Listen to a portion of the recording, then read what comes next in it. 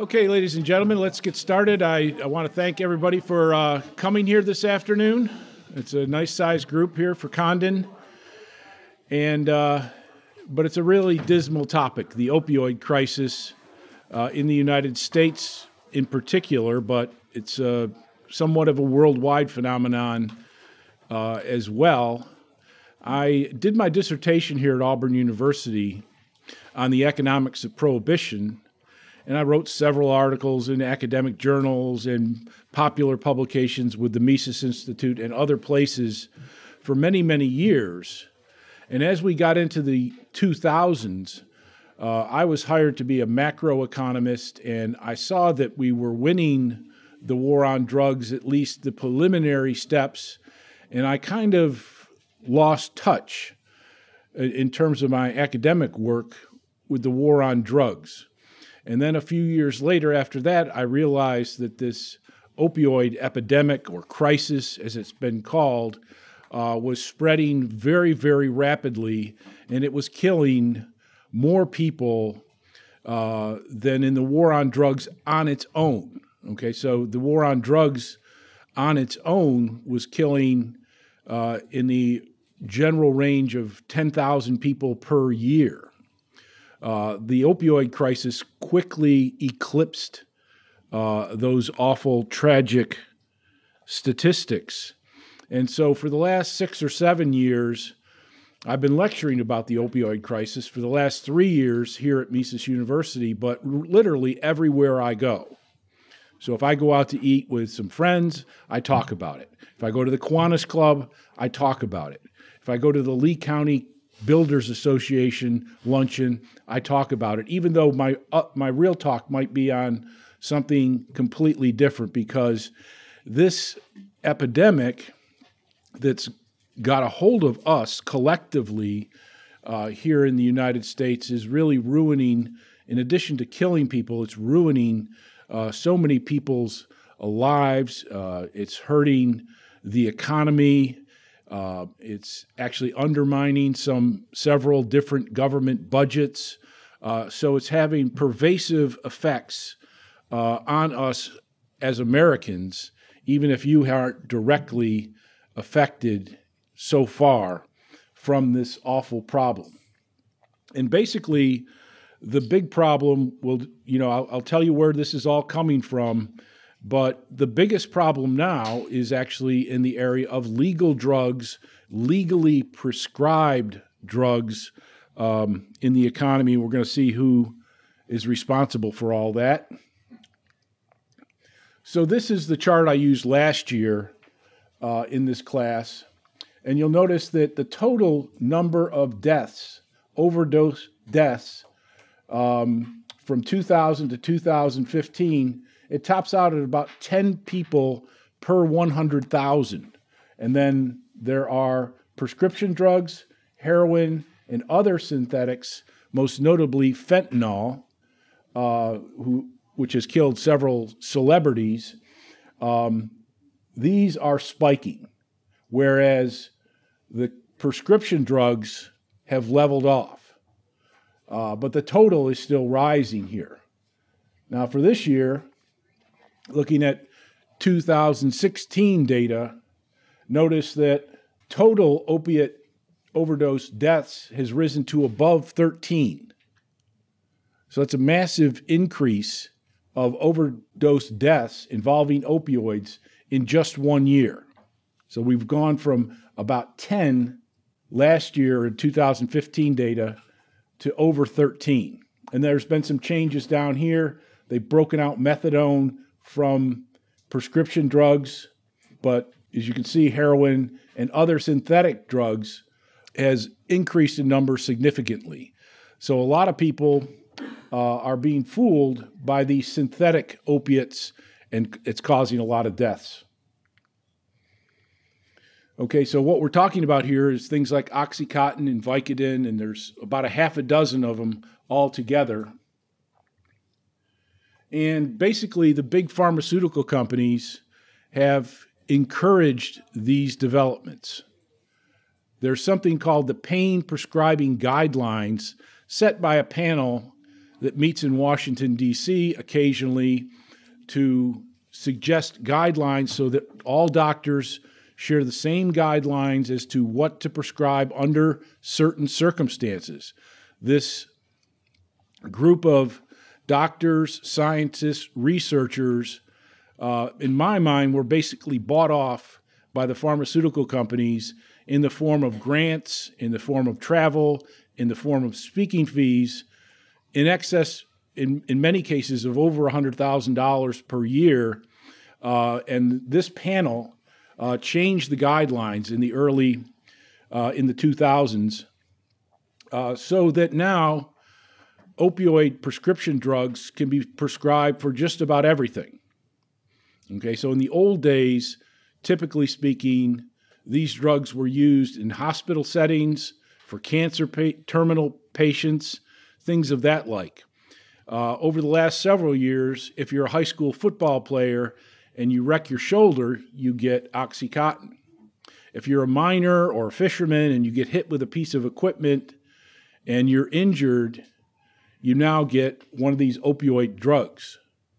If you fall down the stairs and break your leg or whatever it happens to be, the guidelines now suggest that the doctor should be giving you these opioid painkiller drugs. Okay, and most of the time the patients don't even know what they're taking. And so they went through a big campaign, not just with the committee, but they also touted various research.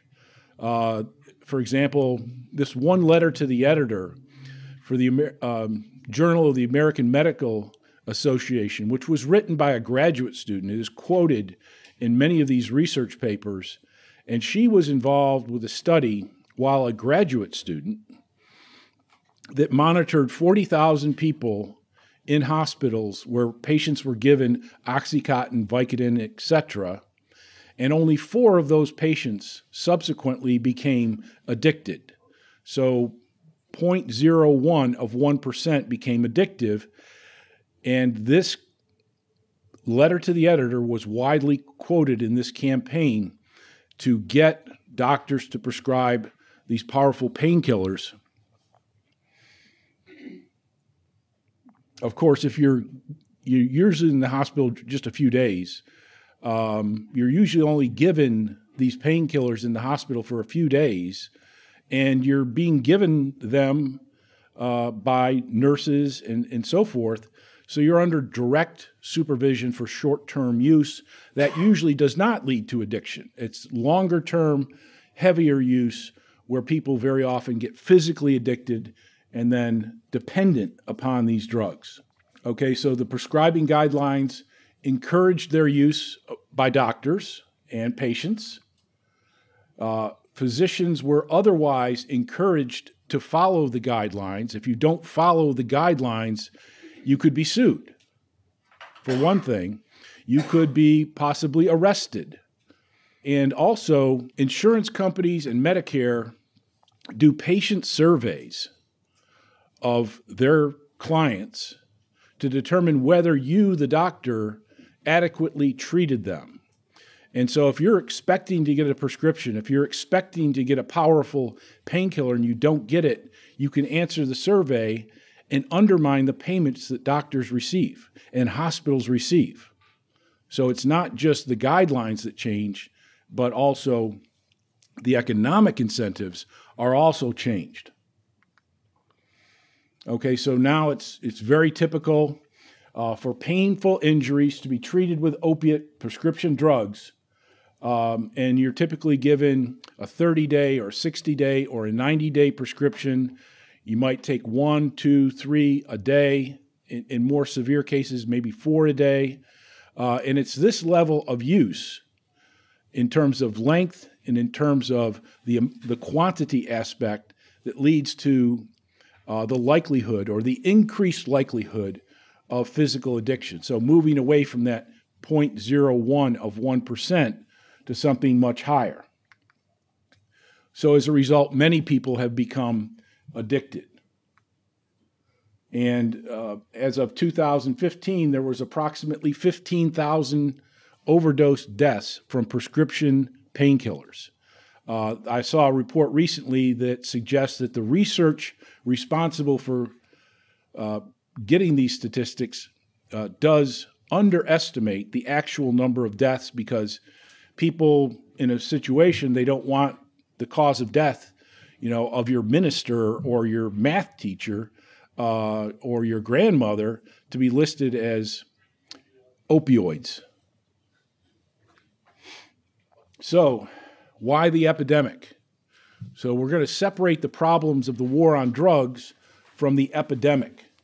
So the pain prescription guidelines start to change after the year 2000.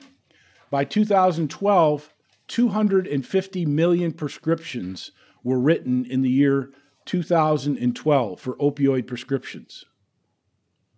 So even if everyone was given 12 monthly prescriptions during that year, that's still 10 million people getting these drugs in large amounts for extended periods of time.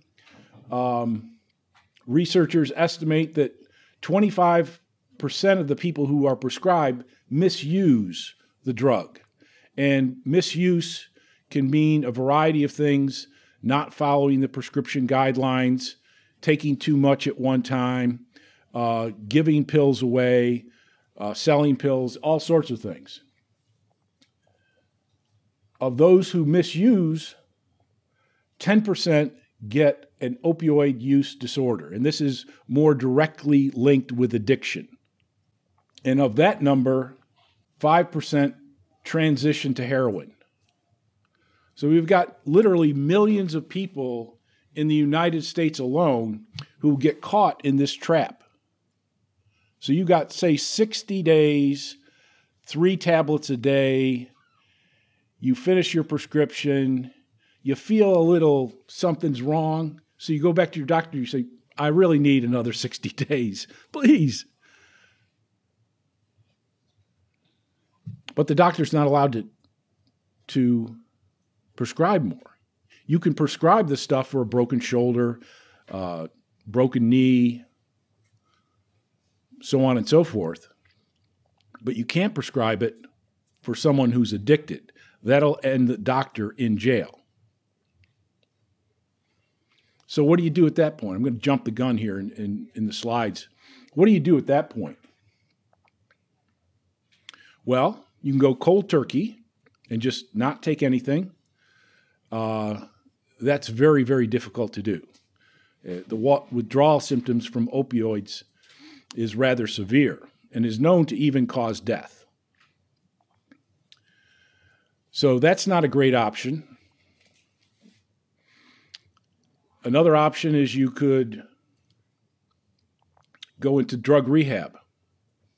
30 days, out of work, very expensive, tens of thousands of dollars for 30 days of drug rehab treatment. And very often it doesn't work, or only works for a very short period of time. So that's not a great option either.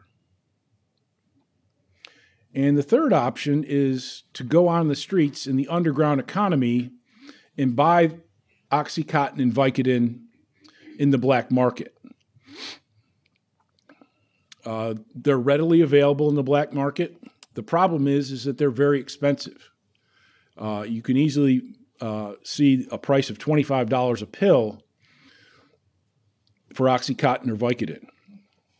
So that's, economically speaking, not very viable, certainly over the long run. A typical person is going to exhaust their savings and their income within a matter of weeks doing that option. So this is why people transition to heroin, because heroin is almost always much cheaper than the Oxycontin and the Vicodin. So that Oxycontin and Vicodin, you might find it for $10 a dose. You might find it for $25, $30 a dose. If you buy a sufficiently large amount of heroin, you can get the doses for as little as $3.50. So you find in modern America, in places like Maine and West Virginia and Ohio, all around the United States, with normal people who have normal professions but are injury prone and would never, ever, ever consider the idea of taking heroin. And then, so 80% of heroin users in modern America start with prescriptions. So these are relatively normal Americans who had no idea what was happening to them. That's changed somewhat in more recent years, but a lot of this was people were completely oblivious to it, both the doctors and the patients.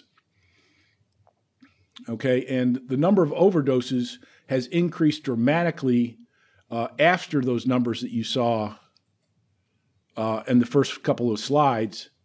In 2017, they think that the number is going to be as much as 50% higher than the 2016 statistics. And there's a reason for that. I mean, it's almost something that you can anticipate. And now it's estimated that we have 2.5 million opioid addicts in the United States. I just want to mention the pain epidemic because in my research on this, I was quite startled that we have this epidemic of pain in the United States and Europe. A 2003 study looking at 13 different studies found that chronic pain afflicted anywhere from 10 to 55% of adults in European countries. 2006 study, 15 European countries. In Israel, the average amount of chronic pain amongst adults, almost 20%. 2011, chronic pain estimated to be 116 million Americans had chronic pain at some time during, I think it was 2010, suggesting chronic pain at some point in the year to be 50% of adults. And I looked on Google in 2016 for chronic pain. There were 46 million hits. Last year, there was 163 million hits. And so far this year, there's 52 million hits. In 2017, the number goes up significantly because of the president's commission on the opioid epidemic resulted in a lot of media coverage of this story. So what's causing all this pain? I'm not sure, but it's out there. The face of heroin addicts has obviously changed as well.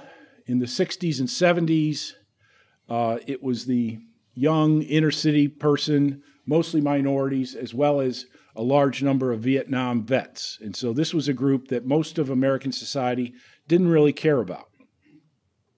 They didn't care if they died. They didn't care if they overdosed. They didn't care if they went to jail.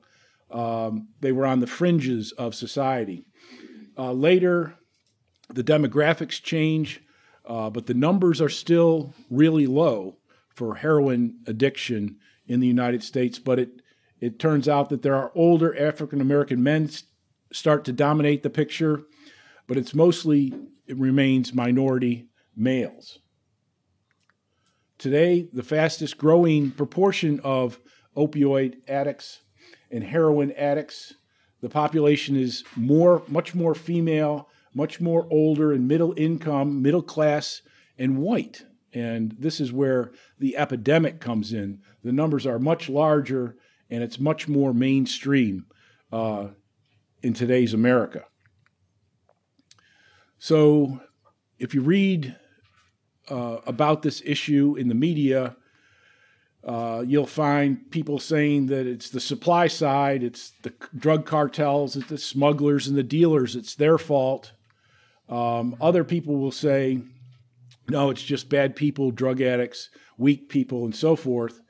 And also, you'll see the appearance sometimes of the gateway theory of drugs, where if you smoke a marijuana joint, you'll very quickly end up overdosing on heroin. And I was invited to the Oxford Union debate at Oxford University, and the topic was, should we end the war on drugs? And both sides have teams of players. And the other side, the second person in charge of drug policy over there, said exactly that. He said, if we allow people to smoke marijuana, very quickly the entire population will be addicted to heroin. That's almost verbatim from what he said. And some people actually believed what he said, but most people in the audience laughed. Of course, a lot of people blame the free market here. Never really could make any headway understanding that. And then another one is China and fentanyl. There's large amounts of industrially produced synthetic opioids in the form of fentanyl, which is anywhere from 100 to 500 times more potent than base heroin itself. And most people agree to all these things, that yes, it's got to be, dealers have got to be involved, and it's got to be weak people in the free market, and China's to blame for everything. These are all the reasons that are seen. Frederick Bastiat's The Seen and the Unseen. These are all the things that Bastiat would say, those are the things that are easily seen. Those are direct causes. But what's really going on here? Most of these people in various print formats argue for more prohibition, more government intervention. Some argue for more treatment, but basically use a stronger arm of government intervention to solve the issue.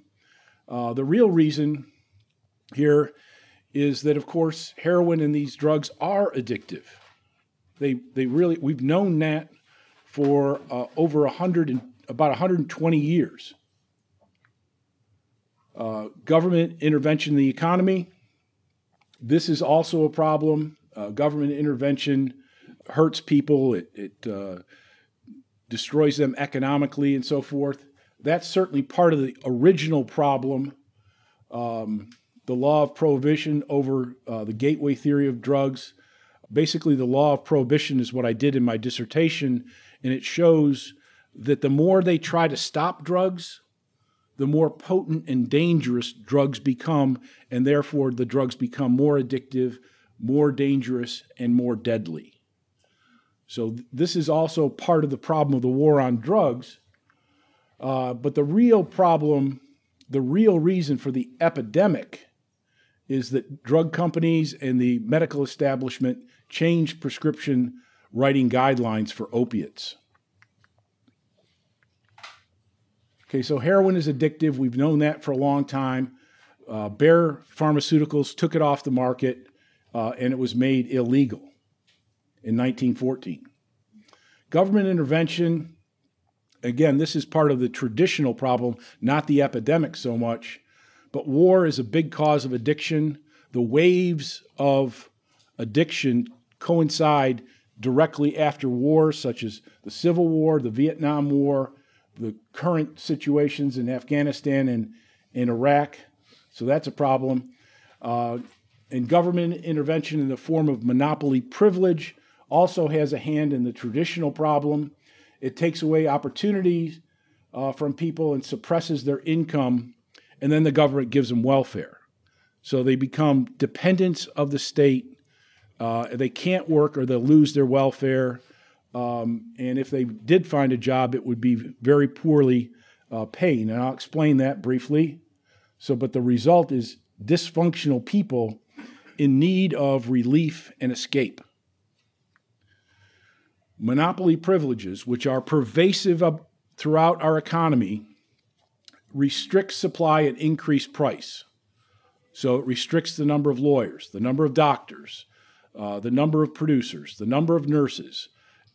So the professions are all monopolized to one extent or another, restricting supply, increasing prices, but reducing job opportunities. And therefore, labor has to move into jobs without monopoly privileges.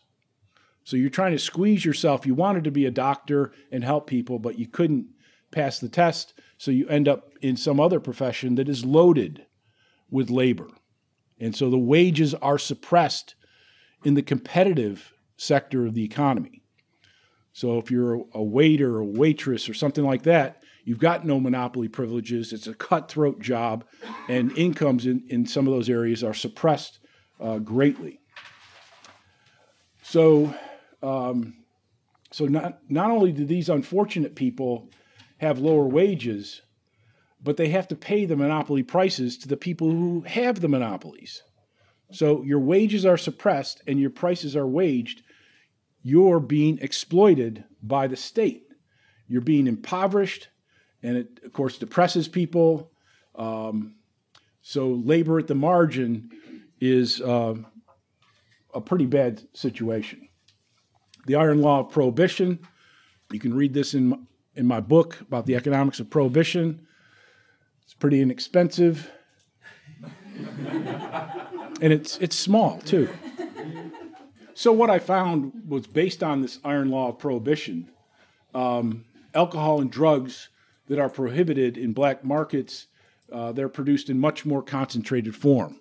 So when I started the research on my dissertation, I wrote to the government and asked for a report where they monitor marijuana potency over in Mississippi. And so I got the report. 1972, the potency of marijuana is 0.4 of 1%. In 1984, the last year in that report, it was 4.4, or roughly 10 times more potent. It's now much more potent than that. And then, of course, most of the drug market is transitioned into much more dangerous drugs, cocaine, heroin, methamphetamines, fentanyl, and all sorts of other stuff have crept into the marketplace. In revising my dissertation to get ready to submit it, I wrote back to those people in Mississippi, and I said, could you please send me an updated report? And they said, where did you get that report? I said, you guys sent it to me. And the lady on the other end of the line said, well, you're not supposed to have it. I said, well, I'll send it back to you.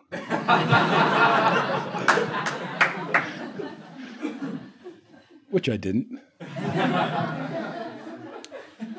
So as enforcement efforts intensify, suppliers will switch to more powerful and concentrated substitutes. So we see the example from marijuana to cocaine in the 1980s. When they cracked down on marijuana, all of a sudden cocaine started flowing in. And then, of course, later on, the return of heroin, methamphetamines, and so forth. This also explains the so-called gateway theory. Remember the idea that if you try marijuana, you're going to end up on heroin? Well, in a sense, America was smoking marijuana.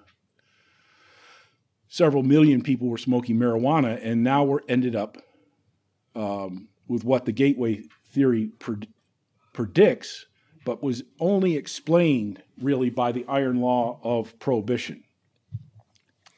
So this is what I've already explained, basically why people get to the state of consuming heroin, non-legal opiates. You start out with a lot of pills that you get cut off. And what do? Well, this is the part where I skipped ahead. Cold turkey, bad choice. Drug treatment program, expensive. It doesn't work very often. And also, even if it does work, say you went in 30 days and you come out clean, you stay clean for a long time. If for whatever reason you go back and you go back to your old dose, that's where a lot of the deaths occur, because you've lost your tolerance to the drug. And so if you go back at that same level, chances are you're going to fall asleep and never wake up again. Like David Gordon right there. Oh, he did wake up. And go back to sleep. So, again, the black market seems to be the only easy choice. Here's where you get the high prices, the uncertain supply, and that, of course, is, if you're a heroin addict, that uncertainty is driving your life. You're basically, you wake up and you figure out where can I get some money and where can I get some drugs, and things like where can I get a job and more normal things. When can I apologize to my girlfriend or something like that? Those are not issues that drug addicts are thinking about. So we end up with a lot of people dying of non-legal opiates. Okay, and the reason we're seeing so many people die from the black market heroin, actually some of the stuff is actually pretty clean. The stuff that's coming in from Mexico, black tar heroin, it's fairly uniform. You're not going to be injecting it. You're going to be smoking it. And it's of a relatively constant purity, not pure, and potency. But most of it, of course, is not commercially or pharmaceutically made. It has impurities. And the powdered heroin is always unknown and highly variable in terms of its potency. It could be just a few percent heroin. It could be almost pure heroin. One of the biggest problems is that they're using fentanyl to spike up the high you get from low potency powdered heroin. And then a lot of this stuff is the fentanyl being added. It's coming in vast quantities from China. And it's, 100 times more potent than powdered heroin. So it's a real killer. So we're getting, as of last year, 21,000 overdose deaths per year. So the total number of people dying from overdoses is now about 60,000 Americans per year. The vast majority of that is prescription and non-prescription opioids. But Americans are also dying from just regular prescription drugs, anti-anxiety medications, psychoactive medications.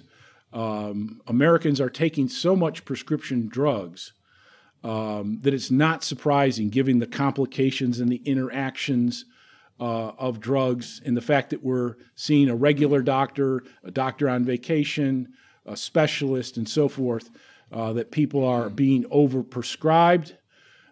2 years ago, there were enough prescriptions written in general so that every man, woman, and child in America received on average 13 prescriptions. Yeah, it's a real tummy tosser. So what are the available solutions? The right says lock them up. The left says lock them up. Of course, neither of those work. They've been trying that for decades, and it doesn't work. And treatment, again, has a high cost and a low success rate. My solution is to legalize drugs, including opiates and cannabis. Cannabis legalization is happening all around the United States. It's one of the ways that addicts themselves say helps them deal with addiction and get off and reduce their pain medication. And so I would definitely throw that in there. It doesn't seem like it fits here, but it very much is a part of the solution. In terms of legalizing heroin, that sounds a little dramatic as well. But when you look into the addiction process and the addiction industry, they know they're up against a lot of issues. Getting somebody off of heroin is just one aspect of the issue. These people, by the time they reach some kind of professional treatment, are not just addicted. They're probably at odds with their family, their wife, their girlfriend, their boyfriend, etc. They've probably lost their job and are marginally employable. And so they've got many more problems than just addiction. And the experts in this area say, if you can't solve the social problems that go along with the medical problem, then it's not going to work. So my suggestion is to allow doctors to prescribe maintenance heroin doses of a pill variety and so that the addict has as much time as necessary to get their economic and family and friend life back together again, and to do so in a way that the addict knows they have a supply of this. They know that it's not going to cost them much money, so they're not worried about that. The number one worry of addicts is their addiction. If they don't have to worry about this in terms of the continuity of supply and the price, then they can start to work on those other problems. And anecdotal evidence says that things like as people get older and into middle age, they very typically drop their addiction to heroin. The same is true for wealthy people who can get pharmaceutical-grade heroin on a regular basis just because they've got so much money that they can buy their way into that. They also typically beat their addiction in a very rather normal fashion. So legalization turns the whole situation around so that the drug addicts are not worried about their addiction. They can concentrate on these other problems. So that's basically my approach to it, where doctors can prescribe maintenance doses, can meet with a patient on a regular basis, test them if necessary to make sure they're not taking anything else. And addicts can solve their own problems on their own in the long run. At least some of them can. Right now, we're just losing way too many people on a daily basis. I think it's 137 Americans every day. And that's 137 American families that are just about dying every day. Okay, so the conclusions are that this epidemic is numerically very real and deadly, and it goes much beyond those numbers because it's typically young people that are dying in large numbers, or mothers and fathers with little kids that are dying. So the death actually permeates into a number of different other people. The cause here is big pharma and prohibition. And I think that legalization would certainly reduce the problem of the opioid epidemic. We can look at things like the decriminalization of all drugs in Portugal in 2001, and they did not have a complete social meltdown. And actually, most of the social indicators associated with hard drug use have actually improved in the country of Portugal since that time. Thank you very much.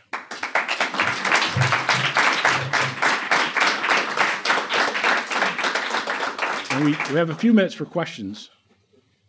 So I'm from Appalachia, Huntington, Virginia specifically, where last year we had, I think, like 26 overdoses in 6 hours or something on one day. It's a pretty close topic to home. I was wondering if you looked at any like region-specific factors, especially like how Appalachia is still plagued by it. Yeah, Appalachia is definitely hard hit. There's, if you look at West Virginia and Ohio, that whole area in there, the number of prescriptions that have been written in those places, there's a lot of pill mills, and so the number of prescriptions that have been written in certain counties, and the noteworthy ones are in Appalachia.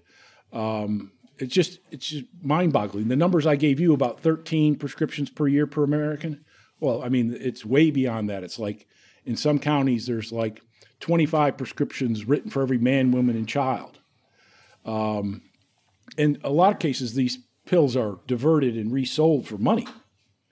So the poor people of Appalachia are not just being addicted and dying, but they're trying to lift themselves up a little bit by reselling these prescription drugs, which are slightly less dangerous. But that it's definitely, it's like the Southwest.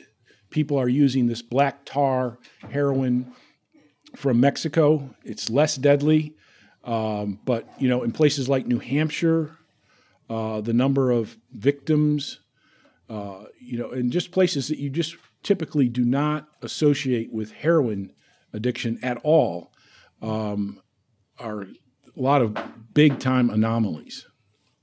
How much of this do you think is just bad incentives by Big Pharma, and how much is it dedicated and organized genocide by the government? I think in this case, I like the way you're thinking there. And there's enough blame to go around. But I would say it's the pharmaceutical companies that are driving this. There's three main ones that are involved, but I think all of them have an opioid pill in their roster. But they're making billions. I mean, they're making just unbelievable amounts of money. They're rigging the system, just like a lot of the pharmacy industry is being rigged, where one person buys a drug and then raises the price from $5 to $5,000. There's all sorts of crazy nonsense going on in the pharmaceutical industry, and a lot of that has to do with the fact that we give them monopolies for the pills. We extend the monopolies longer than they should be. And I'm trying to think. There's one. Oh, yeah. And then the insurance companies, Medicaid, Medicare, insurance companies are picking up the bill on this. And so the people who get the prescription, I got a $10 copay, I go to the pharmacy, pick it up. They don't even look at it. Medicaid Part D, which provides cheap prescriptions for senior citizens, is hemorrhaging money because of the number of seniors who are out there getting multiple prescriptions and dying. If they take it, their chances of dying increase, or sometimes they're just getting the pills to resell to enhance their income. Could I speak more on the decriminalization of Portugal and maybe how your idea of legalization would be? Maybe there's some similarities there. Yeah, in Portugal, they decriminalized all drugs, and the government didn't know what to do, so they appointed a commission of doctors and just upstanding citizens, and they came to that conclusion. So they were given the authority to do it, and it provided cover for the politicians. And everybody said Portugal's going to crack off and go into the Atlantic Ocean. But basically, if you get caught with hard drugs in Portugal, they might give you a citation. They might require you to go to see a counselor or a social worker or an addiction counselor, but there's no monetary penalty. There's no jail time. And as a result, we've seen improvements in things like transmission of HIV through dirty needles, just things like that, overdose deaths, muggings, where addicts would mug people to get money for their drugs. But it's still illegal, and they still put dealers in jail there. But it's been a nice result. The UN monitoring arm, for, their bureaucracy to monitor the drug problem is in Lisbon, Portugal, and they want to do the same thing worldwide. Except I think at one point they realized that might put them out of a job, but it's been a marginal success. Yes, sir.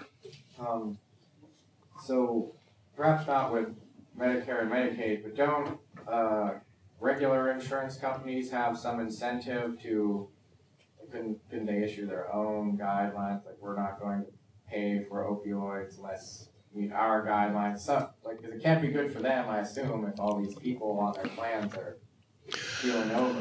Don't they have any incentive to try and do something? I think some plans do that sort of thing. I don't know if they do it in connection with this, but I think like Kaiser, where they're managing your whole health, and they're putting restrictions on what you can and cannot get.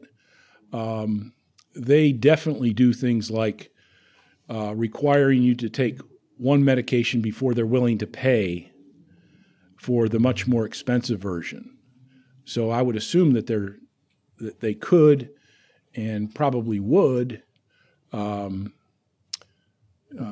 be thinking along those lines.